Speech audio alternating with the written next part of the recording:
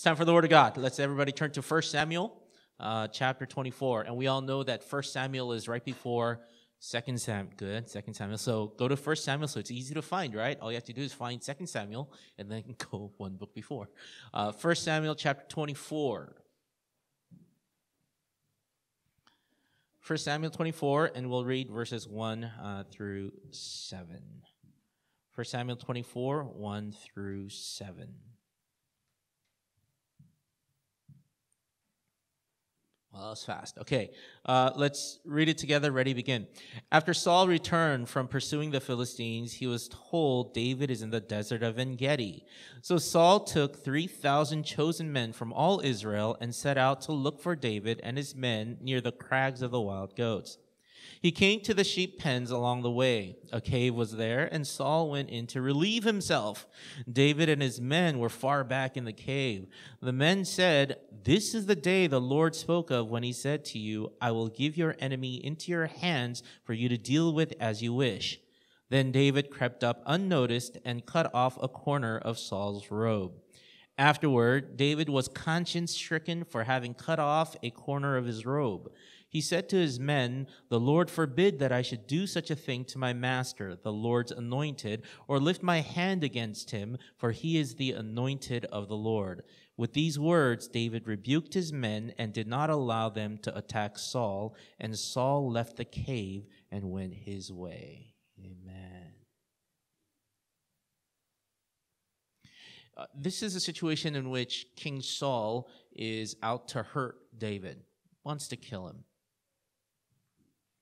King Saul, who has all this power and authority, who has 3,000 chosen men from all Israel, looking to get David. Have you ever felt that way where you feel like everybody's out to get you and you're not being paranoid? But it's actually true. It's like people are against you. And people, and it might not even be people. It might just be your situation in life where things are happening in your life where everything is negative. Everything is bad, right? All the news that you hear is bad. Personal news about yourself, things that are happening in your life, with your friends, with your parents, with the school, grades, things like this. Like everything seems to be, the weather, right? Everything seems to be going against you. Ever feel that way? And there's nothing you can do about it. There's nothing that you can control. It's out of your hands, and it just keeps coming. And you're just like, And what do you do in those kinds of situations? Hopefully, you pray, right? And you rely on the Lord. Hopefully, you say, "God, please help me. Look at the situation. Look at the news that I'm hearing. Look at the things that I'm going through in my life. God, please help me." You ever feel this way? Maybe it's not so dramatic for you, It's not like 3,000 chosen assassins coming to get you. Maybe it's not that dramatic, but still it's tough. It's hard when things aren't going your way, when you had all kinds of expectations, things that you were looking forward to in life, and they just don't happen, or things fall apart, or things break down. Hopefully, during those times, you pray to God. When I was a senior in high school, and my sister, who was a junior in high school, when she ran away from home, and all these things were happening, and I was kind of growing as a Christian at the time. I was growing in faith. And so one of the things I did was I prayed to God. God, please help me. Help my family. Look at all these things. One after the other. Things are just happening, right? My sister runs away from home, and if that's not bad enough, right? She tells her school counselor that she's suffering mental abuse from home, right? And then so they come to our house. The cops come to our house in the middle of the night. How could they always come in the middle of the night, right? And they arrest my dad for child whatever, endangerment, abuse, whatever, things like this, right? One thing after the other, right? And so then to get him out of jail before the trial, we have to pay the bail, right? We paid like all this money, and now we owe this money. So then my mom has to get a job going door to door selling jewelry to Korean ladies who work in these factories in downtown LA. And she's going door to door with a case of jewelry, right? And saying, would you buy this? Would you buy this? Would you buy this? Right? And then one of those days, these gangsters come and they attack her. They steal her stuff. I mean, just one thing after another.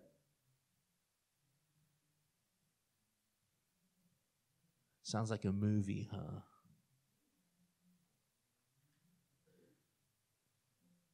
Senior year in high school. That's how I spent my senior year in high school. This is when I was doing my college apps.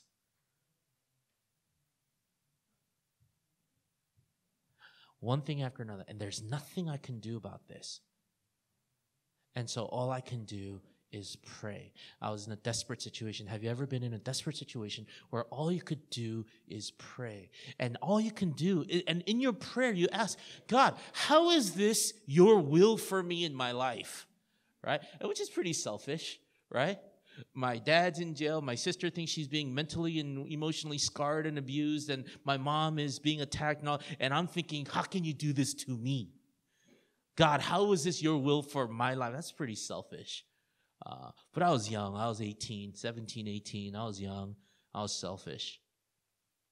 God, how is this your will for my life, for my family?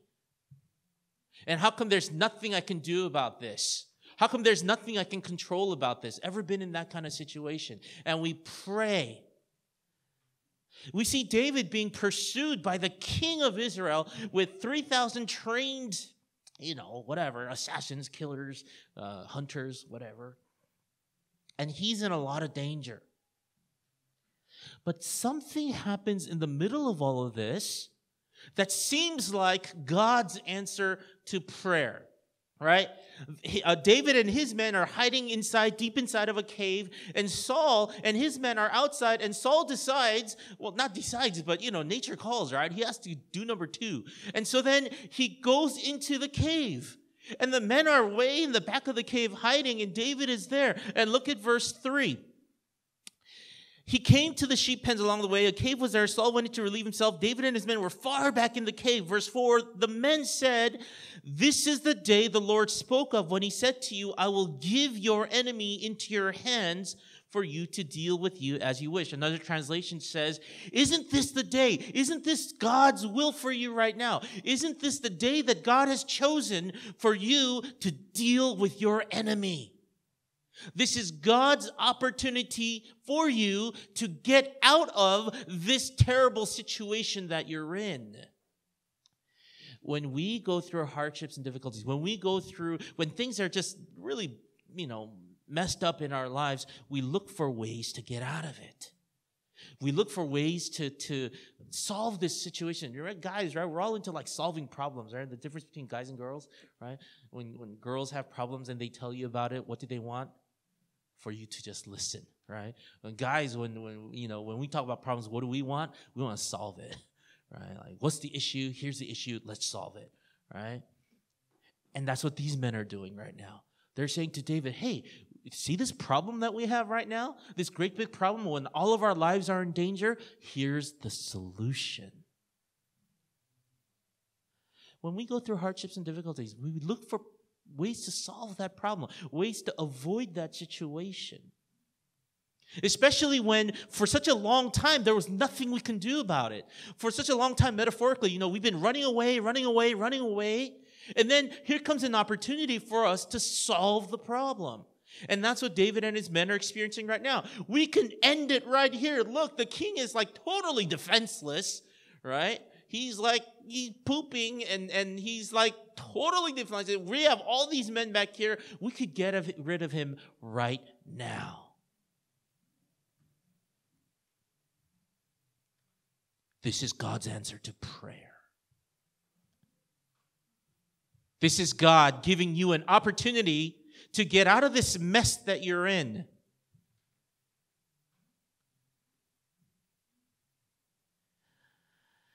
Verse 5. Well, if you were in that situation, what would you do? And let's say not even David and Saul, but like in a situation where things are always bad in your life. You only hear bad news. And then comes an opportunity for you to do something to get rid of that situation, to improve your life. What would you do? How would you decide whether or not to do this opportunity that's been given to you? What would you do? You know, when all of these things are happening in my life, my senior year in high school, right? I'm thinking about this. Back then, right? All these things are happening in my life, my senior year in high school, and all these terrible things are happening, and things are not looking good. My dad had planted a church. He was a senior pastor of a church, and when that happened, everybody left the church, and so we didn't have a church anymore. We didn't have a source of income. We didn't have friends. We didn't have anything. Everybody accusing my dad of, hey, what's going on in your family and all that. It's just swirling around. And then I got accepted to college by God's grace, right? I got accepted to college. And what I did was I used college as kind of like an answer to this problem, solving my problem. What I did was I escaped to college. I ran away, right? But then the excuse was, hey, I got in, right? I got into college. I got to go to college. I got to go live in the dorms and things like this. So then I went and I completely shut my mind from the things that were going on at home. This thing took years with my sister and stuff. She's a juvenile and and then she went into foster care and all this. This took years. And for me, I ran away. I thought this is God's answer to me. I don't know if I thought this was God's answer. I didn't even consider it. I just thought, oh, hey, look, I'm in college now, so I'm not going to, whenever my parents wanted to talk about something, if they needed help with the lawyers and all these things, I would say, I'm busy, I'm a college student. And I escaped, and that was my answer to the problem. That was the way that I solved my problem. I thought this is God's way of, by his grace. I don't know. And so here's David, who could end his problems right now just by doing this one thing. Not only was he thinking about it, but all of his men, his friends, were supporting him in this situation. And they brought up God's name. They said, this is God's will for you. This is God's opportunity for you. Man, everything seems to click, right? Yeah, the opportunity is there. My friends support me, and God. They used God. And so then everything clicks, and so maybe I should do this thing. And David was tempted. Here's the thing. When we are in trouble and when we go through hardships and there's an opportunity for us to end it all, something happens, some kind of opportunity comes, do we ever consider if this is God's will for me? Do we ever consider, is this the way that God wants me to handle this situation? For me, it was just running away from the situation. Is that the way God wanted me to handle this? Right? If your friends are bothering you, if your friends are, and you have an opportunity to discredit them, you have the opportunity to, you found out something terrible about this person who's bothering you, and all you have to do is let other people know. Right? This person is bothering you, accusing you of stuff and whatever, and then you found out something about this person that if everybody knows, that's it, game over, man. And you have the opportunity to post it somewhere. Would you do it? Is that God? Thank you, Lord, for giving me this information about this person. This person will never bother me ever again. Is that God's will for you? Do you even consider that? You guys, be very careful about what you post online, right? People, because 20 years from now, somebody's going to bring it up, right? It's happening right now. I don't know if you guys watch the news, but it happens all the time where somebody gets selected to something like like Saturday Night Live, right? Do you guys watch Saturday Night Live? When I was younger, it was a big thing. It was a huge thing, right? This guy, he gets chosen to be, in Saturday Night Live, and then he's all happy about it. And then they found something racist or whatever that he said like 15 years ago. And then they fired him before he even started. Most recently, there was a guy who was really popular on social media, right? What he did was during a college football game or something like that, he said, "Hey, I need money for beer." And he does the beer product name and his Venmo and stuff. And then people started to send him money. And so he decides, you know what? I'm not going to buy beer with all this money, right? So he decides to donate this money to Children's Hospital, right? And then the beer company decides, hey, we're going to, whatever you raise, we're going to match that, and we're going to donate it to Children's Hospital. And Venmo decides, we're going to match that. And so then he ended up raising $1 million, way over $1 million for Children's Hospital. And the beer company, they're like, oh, we'll give you a year's worth of, our beer and then all this stuff, right? And then they find a tweet or whatever, something that he said from when he was a teenager. Right? And it's on the news. It's in the newspaper that he said this thing and then what happens? The beer company said, okay, we're going to give you a year's supply of beer and stuff like that. We're still going to donate the money, but we don't want anything to do with you anymore. Because of something he posted years ago. And then the reporter who reported this in the newspaper said, yeah, this guy, many years ago when he was a teenager, he did this. Somebody found a tweet that this reporter did 15 years ago or whatever, and he got fired. Be very careful what you guys post online. But sometimes we want to do this. We found out about something about somebody. Somebody who's been bothering me, and all I have to do is let people know, and this problem is solved. Is that God's will for you? Taking revenge. Is that God's will for you? Taking the easy way out. Lying, cheating. How many times have we gotten out of trouble by lying? For me, too many to count. Where I'm in trouble, I'm about to get in trouble, something's going to happen, and I just kind of lie a little bit. God, thank you for giving me the brains to come up with this story. This is great. And I can get out of this trouble. How many times has that happened to you? Here, David his life is in danger, and it looks like from all, from everything that he sees, it looks like this might be God's answer, except for one thing. See, he was so tempted, and he just wanted to do this so badly that he goes and he cuts off a piece of Saul's robe. Why does he do this? To show that he could have killed Saul later? No, I don't think that's the reason why he does it. I think he does it to see if he can get away with it. To see if that opportunity is really there. And I think in his heart he intended to do some harm. Everybody's telling him it's okay. In fact, they're saying this might be God's will for you. God-given opportunity. And so he goes and he cuts the corner of Saul's robe. Look at verse 5. Then David went out of the cave. Verse 5. Afterward, David was conscience-stricken. See, all of the situation and what his friends were saying and that they even invoked God's name and, all of this seems to point to this is God's solution for you, except for one thing, his conscience, his heart, what he knew of God. He could have killed Saul. He cut off the robe and nobody knew.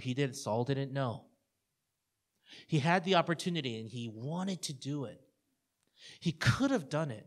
And all the outside situation, circumstances seem to point to this being God-given opportunities for him. Except for one thing, his conscience.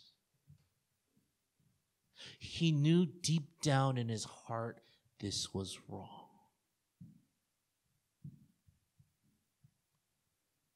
You know what I do when my conscience is stricken, when I'm about to do something and I know it's wrong and God's kind of pointing to me, that something, and when that happens, you know what I do? I ignore it. Or I argue with myself. Oh, you're just being too sensitive. You're just being too holy moly. Oh, you're being, it's like I argue with myself or I try to ignore it. When God is clearly speaking to my conscience.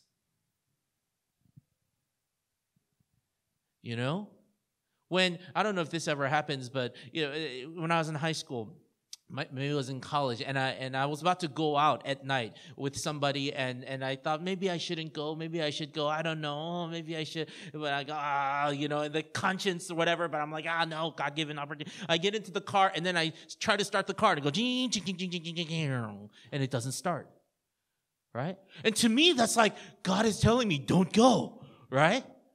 And so what should I do? Oh my goodness, God, thank you so much. I almost made a huge mistake, and I should just go back home. But what do? What's wrong with this car? Right? And I'm doing this.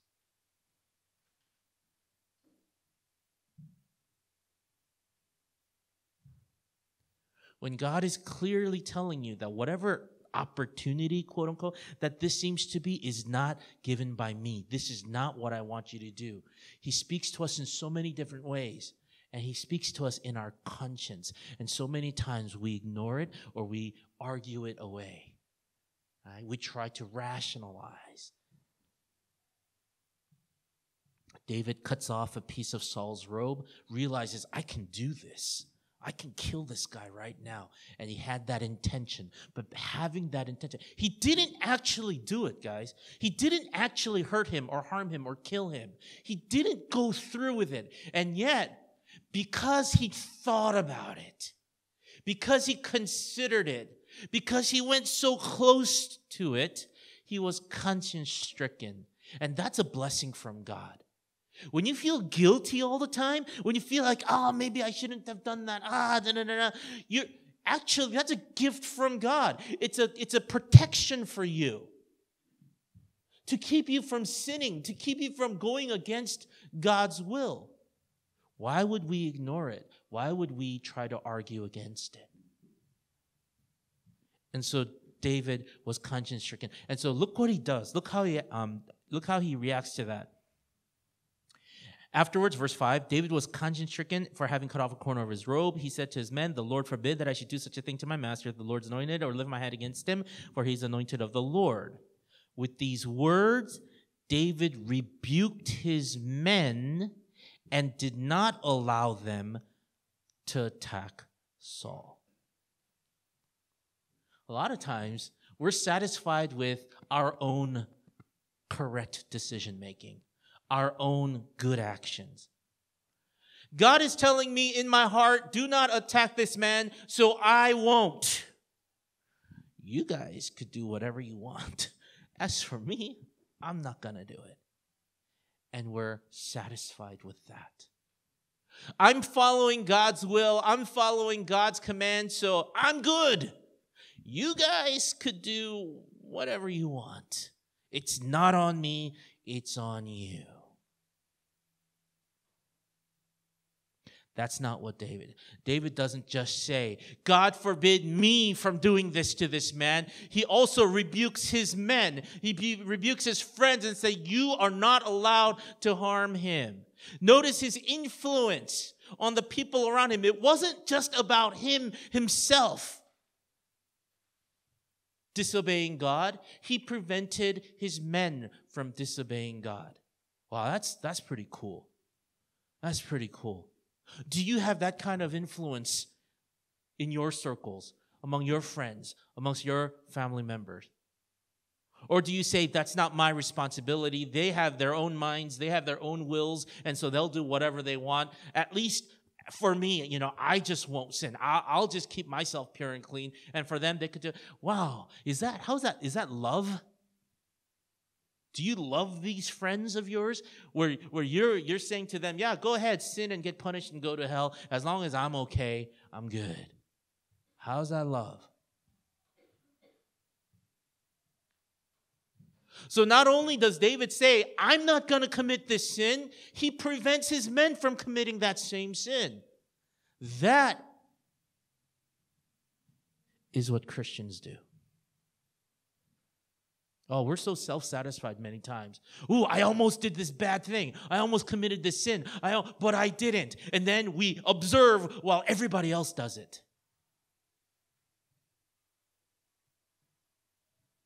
How's that love?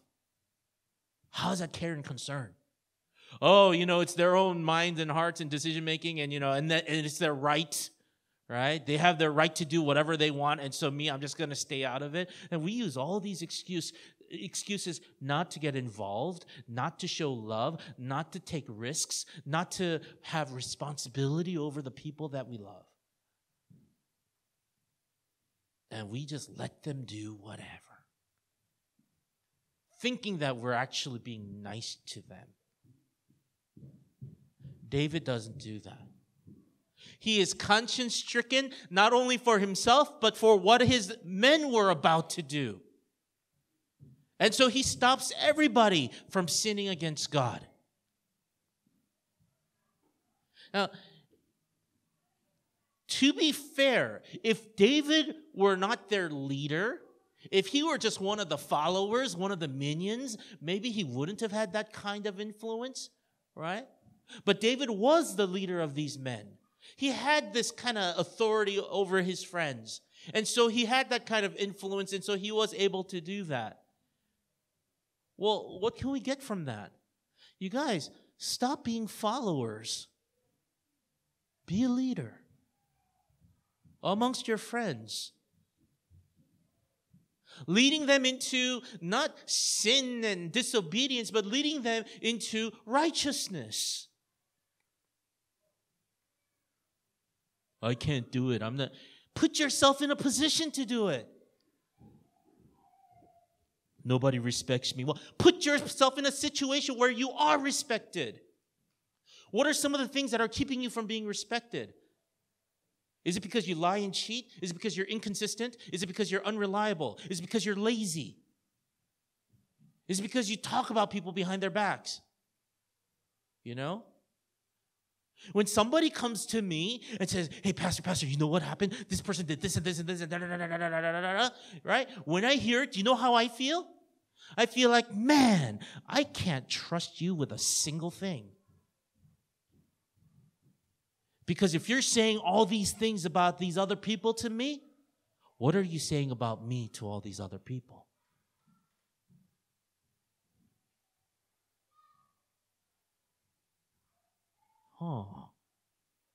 Whether we consciously think about it or not, that's the way we start to react to people who gossip, people who are lazy, who are inconsistent, who we don't respect them. We might not consciously think, I'm not going to respect this person anymore. We might not consciously think that, but that's how it becomes because of our experiences with these people.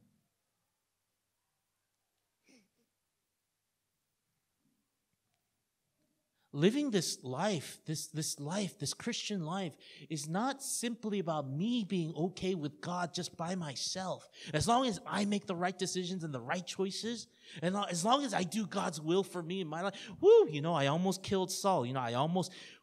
But good thing I didn't. My conscience was stricken and I made the right choice. It doesn't end there.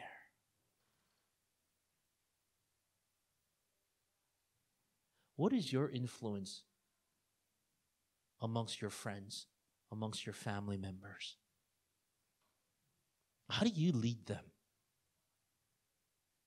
If you feel like you have no influence whatsoever, that's not acceptable.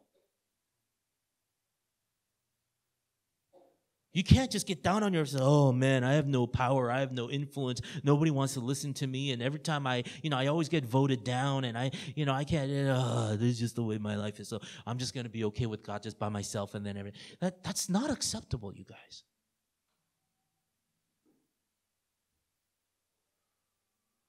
There are so many things that we can do. The way we live our life, the way we speak, the kinds of decisions we make, the kinds of friends we make, that would cause us to have more influence, that would cause us to have more respect. And we're not doing this. I'm not doing this so that I can have power and authority and I could have influence and people could look up to me and respect me. That's not why I want this. Right? I want this so that the people that I love, the people that I care about, will walk with me to the Lord.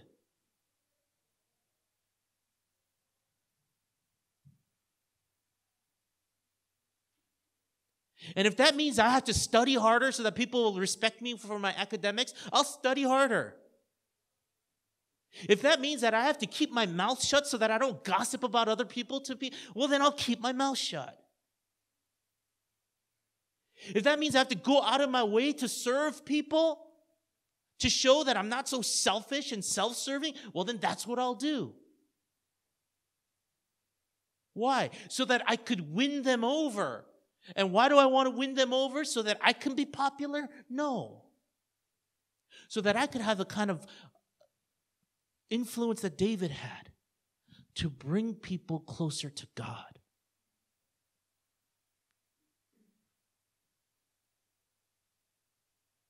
This is a calling for all of us.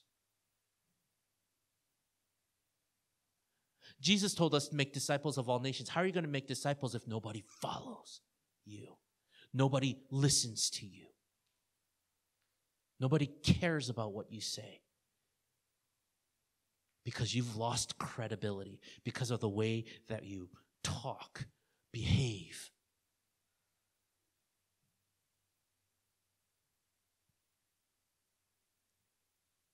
Oh, I'm not a perfect person. I make so many mistakes, and so people see my mistakes, and then they, that's true. Nobody's perfect. So I do make mistakes. I do things wrong. But that doesn't disqualify me forever.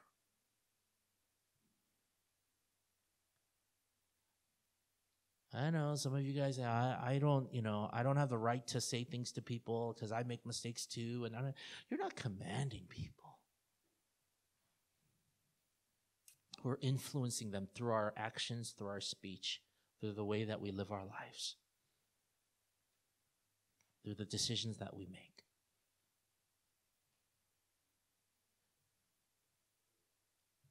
What's God's will for you as you're growing up?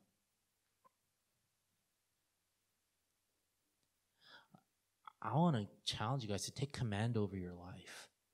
Stop being dragged by people all the time. Following them here, following them there, doing this, doing that, doing what everybody else does. I wish we had like some backbone, like something, why do you have to do everything that everybody else does? And that right now I sound just like my dad. And I'm just like, oh my goodness, that's what he used to say to me. When I used to slick my hair back and tie my pants down here and then roll it up like this so it's tight around the ankles. Because that's what everybody else did. That was the fashion, right? When I used to say these things that I would say, these cuss words that everybody else said. And then, and it would just kind of, and I used to just follow it. So I know what that is.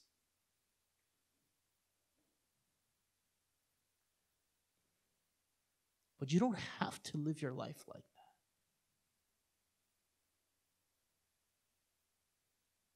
What's God's will for you in your life? It's not to go and follow people around,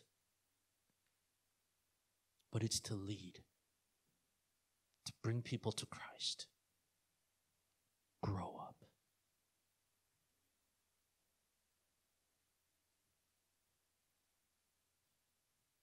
This is not an impossible challenge, some ideal that we all hope for, but we all know we're never going to reach.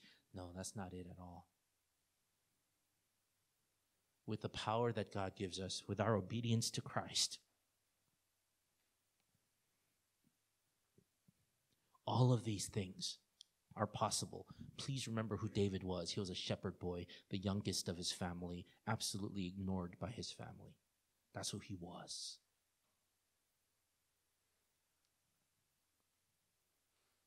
The only thing that made him, the greatest king that Israel ever had was his obedience to God, the heart that he had.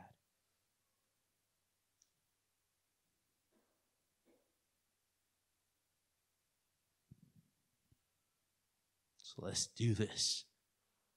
Learn how to say no to some of your friends, some of the things that are happening around you. Not only to say no, but also to be influential enough where you keep people from committing the sins that you almost committed. Be influencers in this world. Let's pray.